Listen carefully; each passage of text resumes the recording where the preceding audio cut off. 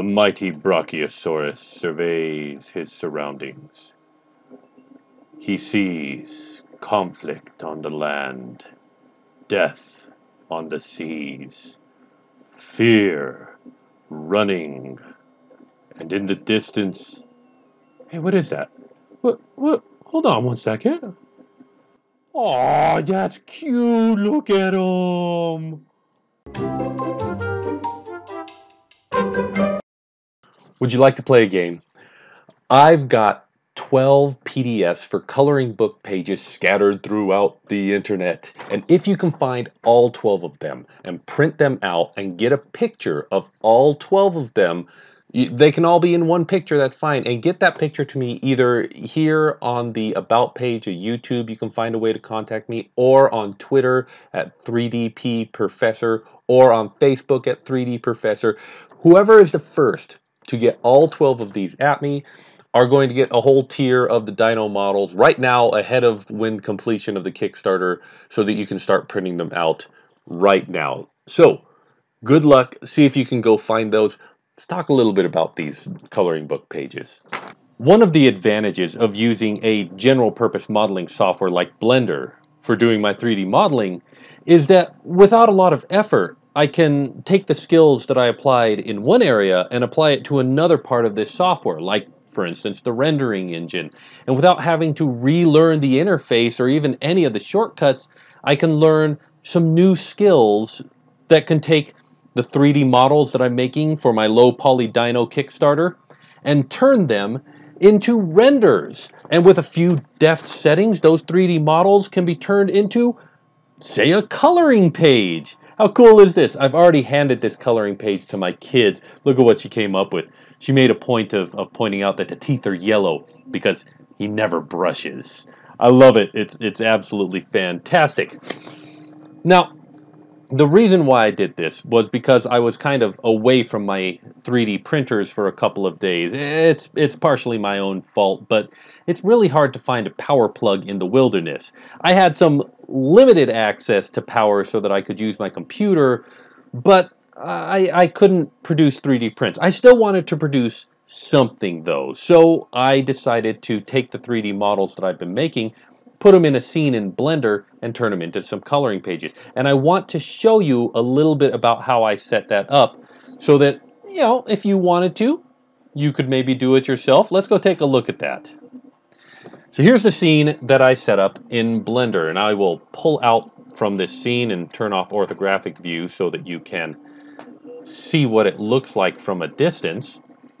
Basically what I did is I took a giant grid and I grabbed random points. In fact, I sometimes even just use mesh select random. And here's an interesting trick. If you use select, I had the wrong one, select random, it'll select about 50% of the points. Select random again, it'll select another 50% of the points. Select random again, it'll select about another 50% of the points. So now there's about, give or take, an eighth of the points not selected. Then hit Control-I to invert your selection, and you've only got a couple of them selected. Then I kind of deselected the ones in the valley that I wanted, and then pulled up on these ones, repeated it, pulled up again, made sure I was using proportional editing, and that's how I kind of made a jaggy hill there. Grabbed all these, pulled them down to make the water. That's kind of what happened in this spot. And then I added a decimate modifier to this whole thing in order to give it that jaggy, low poly look that we want to match the aesthetic of what we're doing here. Then I took the dinos and plants and scattered them around and set up a couple of different scenes. For instance, this one right here. Now, you'll notice in this scene, though, that I've got a varied background with some of the other dinosaurs in the background. Well, those dinosaurs in the background are a part of their own scene here.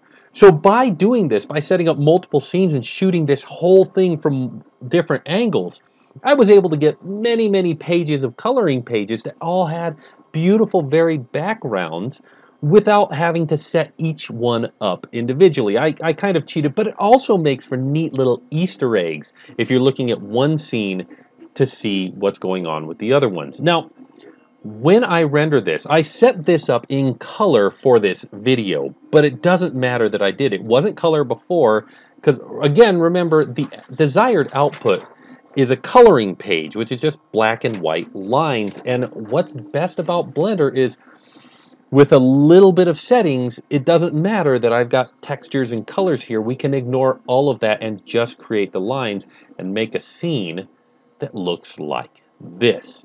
So how did I do that? Well, under the render settings here, I basically told it to include nothing but the sky, which I set to white, and freestyle, which are the trying to find lines and draws and cell shading, if you will, that sort of thing right there. And then into passes, I basically turned off all the passes. I didn't need any of the other passes and just made sure that my freestyle settings were on. Now keep in mind that with freestyle we have some other settings that we can do, and we can play with those settings a little bit. But basically that's it. I just turned off everything but the settings. So when I render a new view, let's grab a different view. So you notice the stegosauruses were in the background there, and they're a part of their own scene right here. Also the Ankylosaurus right here, you might notice he is being stalked by a raptor off the corner. I really enjoy this kind of Easter eggy putting things together. So which scene do we want to redo? You know, the scene that's kind of in the back of almost every scene are these guys, the pterodactyls back here. Now, if I render this, it's going to first of all render the sky. Now, just like Blender, it still does it in little bits and pieces at a time, and it works on the whole thing. Then when it's done rendering the sky, because there's nothing but sky to render, it doesn't need to do reflections, it finishes fast, it goes through and it tries to figure out that invisible geometry to draw lines around it, and then does so, and boom, we get a really cool little coloring page just like that. And all I have to do is zip around my scene and take a bunch of pictures. I could potentially add more dinosaurs to these scenes. There are lots of places on this scene that are just kind of, there's not a whole lot pointing at it. Overall, I'm super impressed with this, and I'm pleased with the coloring books that are coming out of it. Now, if you would like to get your own coloring pages from the Low Poly Dino, I'm making those available. In this video, I'll put a couple more pages linked directly in the video so that you can start making your full collection of the coloring books from the Low Poly Dino Kickstarter. Color them in, and if you put these online, be sure to use the hashtag LowPolyDino so that I can find them, because I'd love to see what you guys are making coloring out of these. It's a fun little project and wouldn't cost you anything just to go check it out and have some fun with these. So there we go, something else fun coming out of the Low Poly Dino Kickstarter. And hey, if you're not a backer of the Low Poly Dino Kickstarter, we have more dinos being made all the time. We are up to 21 models at the $25 backing level. The latest one being these really cool palm trees that were added just to add some scenery and variety to your Low Poly Dino playset. So hey guys, check it out. I hope that you'll back if you're not already. Put in the comments your favorite dinosaur that might not already be in the Kickstarter so that we can maybe think about adding it if the Kickstarter continues to raise more money and reaching more stretch goals.